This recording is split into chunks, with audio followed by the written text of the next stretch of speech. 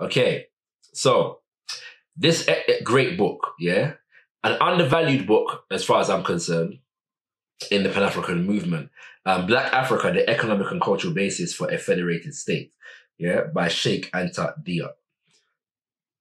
He's explaining now, this book here is really outlining a plan, a program, philosophy, strategies, and methodologies for achieving African liberation-orientated unity on the African continent. And so he addresses the issue of language in that context. And he says, the influence of language is so great that various European mother countries feel that they can afford to withdraw politically from Africa without great loss as long as their linguistic presence remains in their economic, spiritual, and cultural spheres. Again, that relates to what Ngugi was just saying a while ago, yeah, and what this European were trying to impose on Baba Ngugi, all right, in terms of the fact that, you know, now we own English, yeah, and so they're gone, politically speaking, but their cultural presence remains. So we're now trying to keep continuing to recreate ourselves in their image and thereby continuing to empower them. Linguistic unity based on a foreign language, however one may look at it, is cultural abortion. It would irredeemably eventuate in the death of the authentic national culture, the end of our deeper intellectual and spiritual life, and reduce us to perpetual copycats, having missed out on our historical mission in this world. Yeah?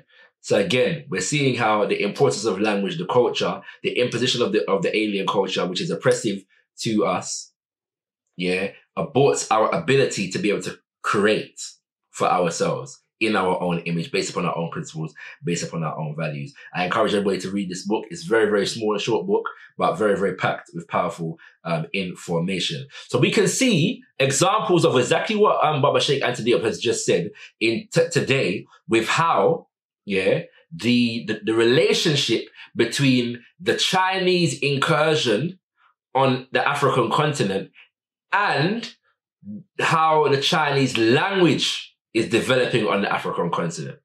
Now we're going into more talk about the economic realities. Yeah, remember the presentation is called Towards African Liberation, Revolutionary Culture and Economics in Action.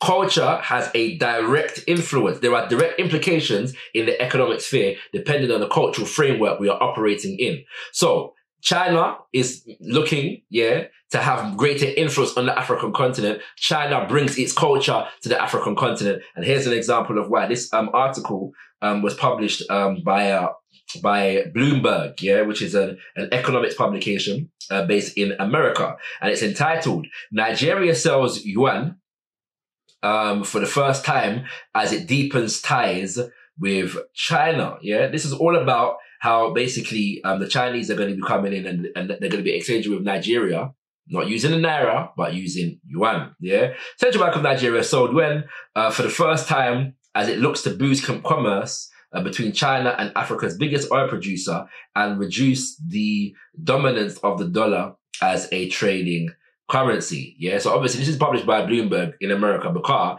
they're concerned that the rise of China is going to have a negative impact upon their influence in Africa.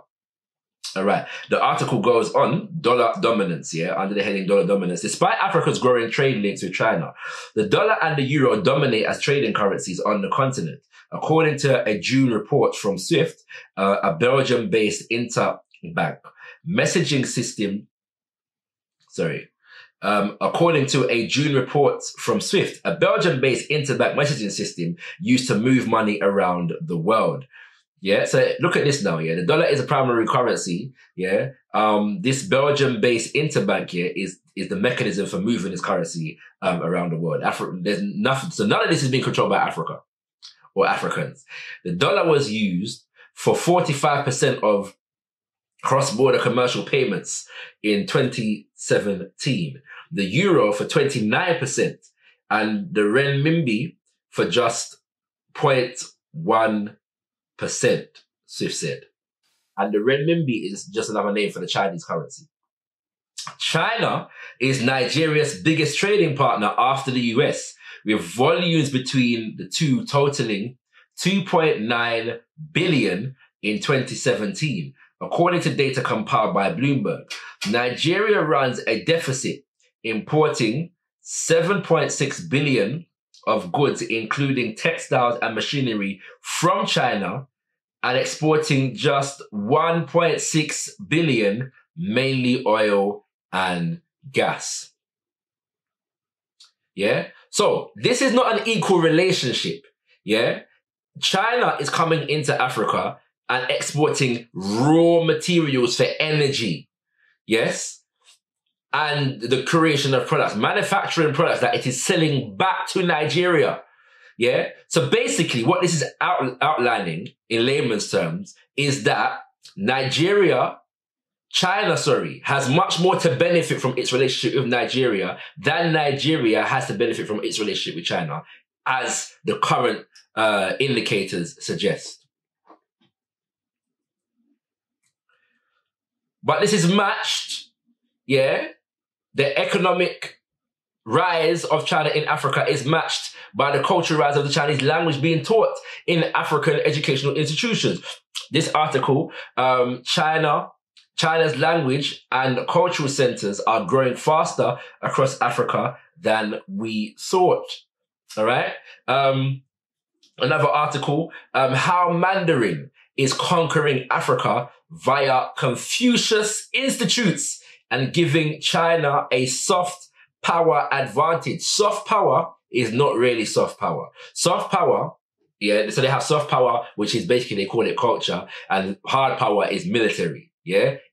In effect, what they call soft power is the hardest kind of power. It's the most longest lasting kind of power, if we take into consideration what Amilcar Cabral said earlier. All right. Already, Africa's most important economic partner, China, is also leaving a cultural footprint across the African continent with more than 50 Confucius institutes teaching Mandarin to students eager to get jobs at Chinese companies. Yeah. Now think about this. All right. By the way, this is an example, yeah, of the one Chinese training institute. All right, the best Chinese learning institute in Nigeria. What I say? The best what? Chinese learning institute in Nigeria. Now, bear in mind, kings and queens, yeah, that African languages are not the primary language of instruction in any African country. Yes, but institutions are being built. Yeah, Confucius is an ancestor that unites the Chinese people. Okay, so they're building institutions in the names of their ancestors to exert and spread their cultural influence on the African continent. When we, yeah, who often run away from our ancestors, are not using our languages to teach maths and science and technology and these disciplines right here. So what's the influence of this? What Ngugi was saying before, if the African writing in English contributes to the development of the English language and English culture, what does teaching, learning, yeah, and practicing fields of human endeavor such as science and technology do for those people whose language in which those endeavors are operating? If we're practicing science and technology in Chinese languages, Mandarin, what does that do for Chinese culture and Chinese people and Chinese economic development? Consequently, what does it do for African culture and African people and African cultural development? These are the questions that we have to ask. Okay.